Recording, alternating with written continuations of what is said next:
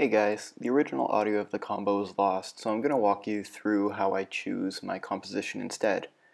So as you can see, first thing I do is I watch the original clip, and then I start to recreate the clip to the best of my ability on my computer.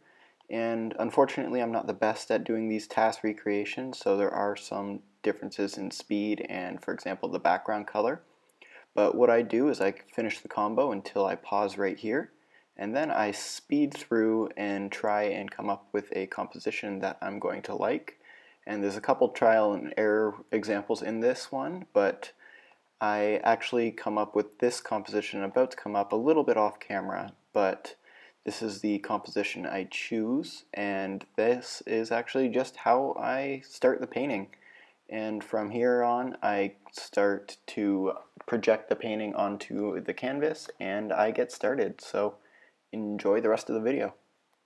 Hello everyone, Soda here, and today I'm going to be doing an interview about this second painting you can see behind me. And joining me today is... Isdsar. Thank you very much. And so, Isdsar, you are a player from Greece, which not a lot of people will know about. Can you just tell me who you main and how long you've been playing the game? So I've been playing the game for around 1.5 years. Started September 2016, and I main Captain Falcon because he's the only viable character in this game. Perfect. Apparently so. And so we actually met at a tournament in Italy, which was, I think, really funny to think about, that a Canadian and a Greek player met at the same tournament in Italy. It's all over the world. And so what I want to talk about first is actually the exposure that has been going on with your scene and how you guys have grown. So a lot of players might know there was a Reddit post. It was by a player named Nether Darkness. And in that Reddit post, it was named a plea from the Greek Melee community. And so it talked a lot about somebody leaving and some of the struggles that the Greek scene was about to go through. And could you just give me a brief rundown of what happened there? So what was going on at the time was there was a really big problem in the Greek scene. I was about to leave, but the thing is I was the TO, and I also had the only venue in Athens, right? So what was about to happen, we're going to be left without a TO, without a venue. So we just asked Reddit for some help. Give us some advice, or show new players that there's a scene in Greece so they can attend the local scene and help out. What happened at the time was I was about to go to study to the UK abroad, right?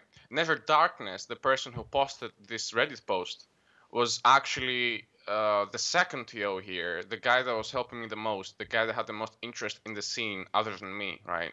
He was really helping advance, and he was really helping it to go through the difficult times, because every community in the start has some really, really rough times. I think you've experienced that in Italy, for example, right? So to build a community, you need people actually helping build it. And what Nether Darkness did was try and go to Reddit to find these new people that are going to be able to help the community. But in the end, I just took a gap year, I just decided, whatever, I'm just gonna stay in Greece, I'm just gonna stay in Athens, I'm gonna keep playing Melee here, I'm also gonna find work and just live my life in general, take a gap year for myself, abandon my studies for 1 year, then go back to it. And the community actually experienced a lot of growth because of that Reddit post, and because we really tried hard to make this Greek scene a reality, Yeah. make this a real thing. So we really tried that, and it just has been working out since then.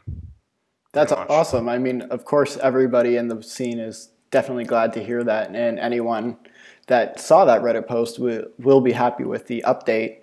And so, just to talk a little bit about the growth of the scene, in the post, at the time, the biggest tournament, it says it was 16 entrants. What are your entrance numbers like now in Greek or in Greece? Whenever we host a tournament in Athens and everybody tries to come, we usually get a lot of people for us. A lot of people for us is around like 26 to 30 people. But in locals or in weeklies, we don't get that many people. The average, has now become 16, where previously, on the Reddit post, the maximum tournament, the biggest tournament we ever had was 16. So that's growth right there already, right? But it's kind of a dark period right now. Again, it's kind of like this cycle of melee where people are interested in it and then they stop being interested for a while, focus on their more like life things, more like work related things, relationship related things, and then they miss it and they come back to it. So we're kind of in that period where people are focusing on other things right now, right? So again, we don't have that many entrants. We don't have that much attendance right now, but we're trying to make it work, and it's still way better than what it was around 1 year ago, where we posted that Reddit post. Yeah, that's great to Yeah. hear at least. And just to kind of reference something that I know I've learned as a North American smasher spending time in Europe, I've realized that some of the smaller scenes really are affected by just people studying abroad and people who are not here in the same country for long periods of time. I know myself, I'm just in Italy for a year, but I've been playing with all of these guys. Does that happen in the Greek community as well? Do you see a kind of fluctuation depending on if the students are around? You know what? Actually, the number 2 and number 4 on the PR are players that are studying or are living abroad right now under certain circumstances. So number 2 is actually studying in the USA right now, and he's coming back often to play with us. The same goes for number 4. And it's not only students studying abroad, right? It's we have to go to army here in Greece, right? It's necessary. It's a requirement. That's also a big factor because we just lost like 3 to 4 players that are coming to each and every local just because of this requirement, right? Because they had to go to the army, or stuff happens at work, you know, stuff happens at relationships. It's not really easy to deal with it and play melee, right? The same goes with studying. You have to spend a lot of time on melee. That's a harsh reality to deal with. It's a thing you love, it's a thing you like to play, but you have to spend a lot of time on it, right? And studying doesn't allow much time for fun, you know. I think you know that better than most, right? So Yes. you can't really be a student and be a very active part of your community. So players that are studying abroad, especially, we have players leaving our country, right? The same thing I'm about to do next year. We have players leaving the country, going abroad, and so our community has backlashes from it, especially in Greece, where it's a country where most young brains are leaving it because there's no future here for any young people. So most people are just leaving it to study abroad, and we just have this huge community suffer from it, from like our economic condition. People are studying abroad, and that's why melee doesn't work here. It's kind of weird how in Greece the economic crisis is affecting a small melee community of 30 people. It's insane to think about, you know? That So is. we just have a lot of people studying abroad, just leaving the country to get work, to study, to do all those kind of things that you can't do here properly. And this really hurts us as a community. Even though we're small, even though we don't have like any importance in society, even though we just like to have fun, it still hurts us that people are leaving this country. That's really interesting, and actually, it's a perspective a lot of players outside of Greece or outside of Europe wouldn't even really consider.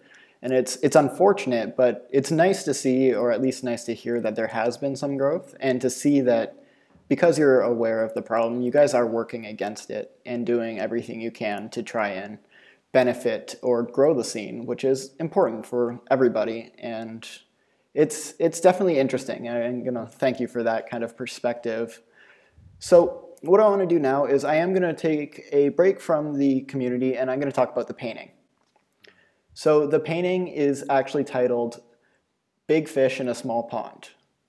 And I chose that title to not as an insult to you, but what it is it's more of a challenge in a way. Because as we were talking before our interview here, you told me that this combo and this match exactly was kind of what cemented you as the #1 player in Greece at the time. So, in a way, what the title is really referencing, it's a sort of challenge to break out of that, which we have seen, or anyone that is familiar with you or has looks you up after this interview, they will be able to see that the traveling you have done, you have actually done rather well. So you're already on your way there, but I just wanted to use my title as maybe an extra push for you. Who knows? And so to talk about the set a little bit more, I had already kind of hinted that it was about you becoming the best player. Could you let me know who you were playing against in this painting? So the player I was playing against in the painting is Elkos, which was my rival at the time.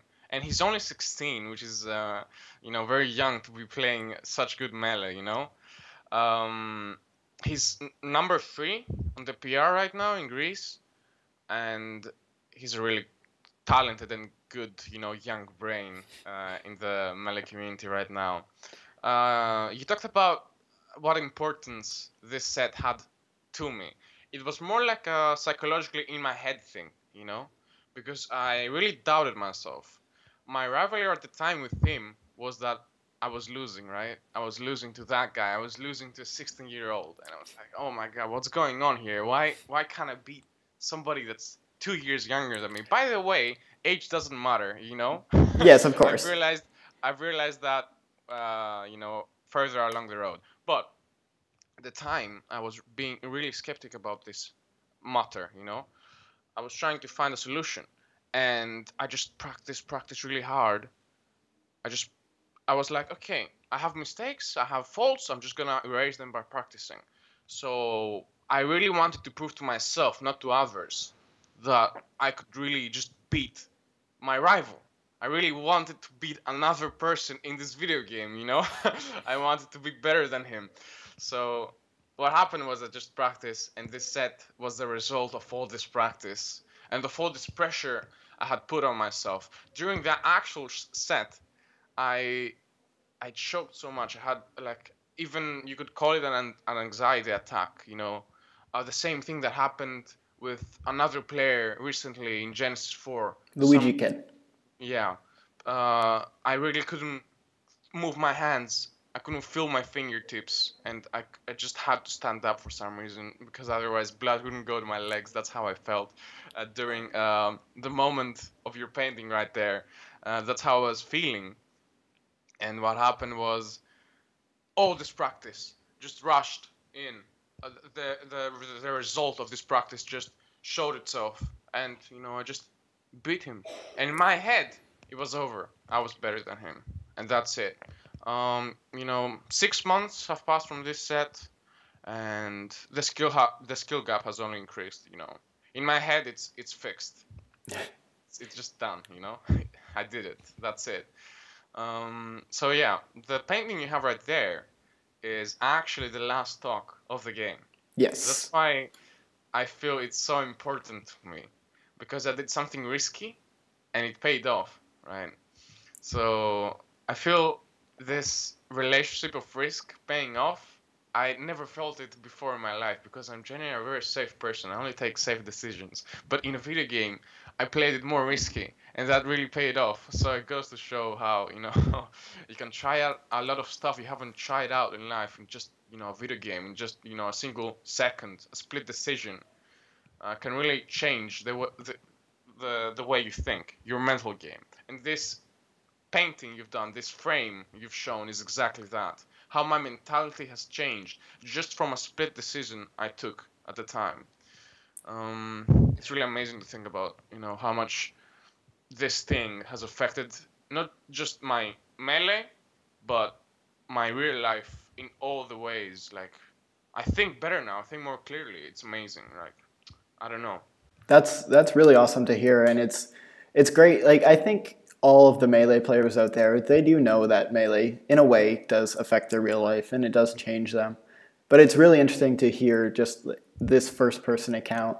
And you know, as I made the tasks of the combo, I thought it was hilarious because it starts with two stomps and it ends with two stomps, which is just it was just perfect, and it was so much fun to task and to kind of get a read into what you guys were doing and thinking. It was great, and I'm really glad that we had spoken before this about what moment that really meant a lot to you, and Yeah. I'm really happy that that you approve of how it turned out, which is great, and I thank you. But I really yeah, love your paintings, man. They're really good.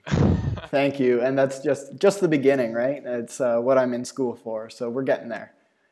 And so, just to talk about your current skill level now, I wanted to kind of reference what some European players might know that you had a close set with Adam from the Netherlands at Syndicate last year, and that Yeah. was the Syndicate with Westballs, I believe, the one of the bigger ones. And so there was that close set and the tournament that you placed 33rd. And then you came to Italy and you beat some of their players that have been playing 3 or 4 times as long as you have. And so what people will see when they go follow these sets, or they go check out some of the sets that or highlight videos that you have on YouTube, they're going to see a lot of pop-offs. Nice read. And that's it. And sometimes not the best kind of reactions to the game. Oh my god. Give up, right? No. Holy shit. Holy shit. Grip controller. Holy shit. I want to talk about that a little bit and how. So we mentioned that you're affected in your real life and the game, and that also you're a player that it very much comes out, whether it be in celebration or disappointment. People know or people recognize you maybe from the GR Smash video of thrown controllers, or I've seen even just YouTube comments that it's like, oh, he didn't throw his controller. It's kind of interesting. How do you feel after the sets, and what kind of prompts you to make those physical decisions or reactions? You know what? This is really where your title of the painting comes in. You know, and this is why I think you've chosen an excellent title for this painting. Big fish in a small pond. You know, you might be the biggest fish in your pond, but you never know how big you really are. You know, I have this constant doubt in my head about my skill level. I talk with people online and they say I'm trash, you know, because most people, you know, that just say they're good online, people answer that they're trash, you know. I have this thoughts, you know, these voices in my head telling me you're not good, you're not good, you're not gonna make it. Um, that's why I get very emotional over it. I I really get, you know, emotionally charged before a tournament. I really think about it a lot. I really think about what each result would mean, right? What each victory means, what which loss means to me as a melee player. And you know, sometimes it works out, sometimes it doesn't, and that's my mentality right now. Um, Most people, you know, from the GR Smash video, it was actually from Germany, where I got fifth in a kind of local, you know, just a four-person tournament, and I was really, really disappointed in myself because I was a big fish in a small pond, but the real pond, you know, was way bigger than me, right? It didn't even matter. My skill level was irrelevant, but I thought I was good. And that's why I was so mad at myself. How could I let myself, you know, not practice enough just because I thought I was good? And the same thing, you know, happened in Italy, where I had to play Avenged Angel the grand finals.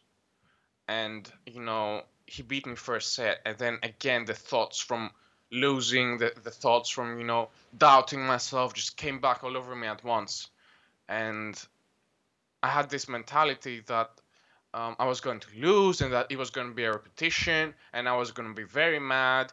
And again, I'm just going to blame me not practicing. So, players that don't have access to playing good players or to playing players better than them, I really can't judge how good I am right now.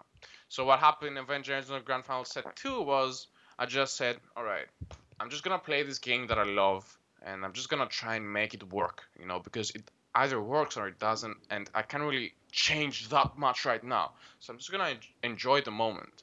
And since I've changed my mentality to that, mentality thing, it was really worked out. I ended up winning versus Avenger Angel set 2, and I guess I still am a big fish in a small pond, but I can compare myself better to other players. Yes.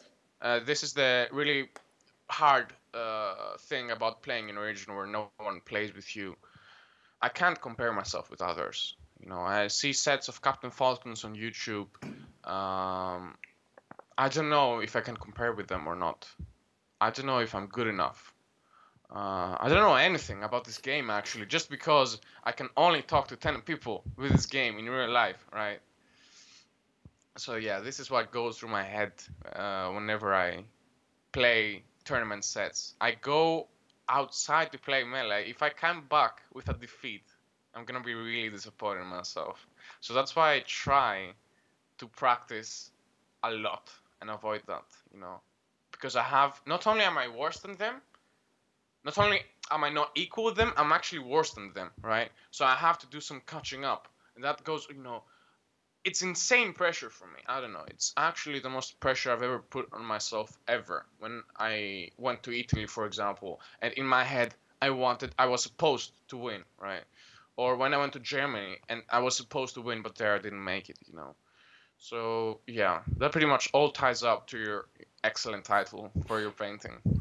Well, I'm always glad to hear that that works out, and it's really interesting because you're kind of like whenever someone's online, if it's on Reddit, on Twitter, and they're asking players how do they improve, and that travel, it's really important, and you're kind of somebody that shows that, but also in a similar sense, you are winning when you travel, which a lot of people, that doesn't happen usually. When like usually someone's first major, they don't do that well, or their first time out of. So at least it's really cool to see that you have the mentality that is kind of worse, or that is the typical mentality, but your results are better than the typical results.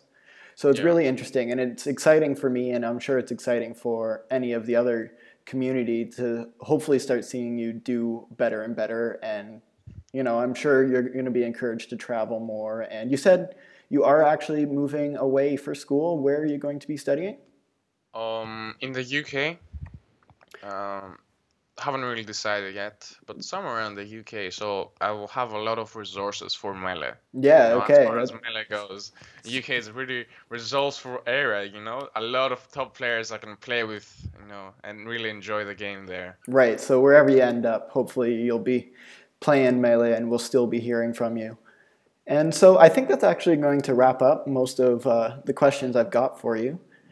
What I do want to do now is can you just give us some of the links on people that are interested in watching your play, maybe watching the tournaments in Greece? So just like, are there any Facebook links or Twitch links that you'd want me to include in the video? The first and probably only link I want people to follow is of the Greek Smash Bros community, right? So if you just go to Greek Smash Bros Melee on Facebook, you're gonna find it. And it's pretty much our baby, This group is our baby. We just post everything on it, in it about Greece, So just if you can check it out there, it's gonna be fun. I have a Twitch and I have a Twitter as well, but I don't really care about those things right now. I'm not a good enough of a player to care about those things right now. So that's I don't no really worries. care about them. Yeah, just search up the group, and you'll find everything you ever ask a question for about Greek Melee, Or you can just add me on Facebook and, you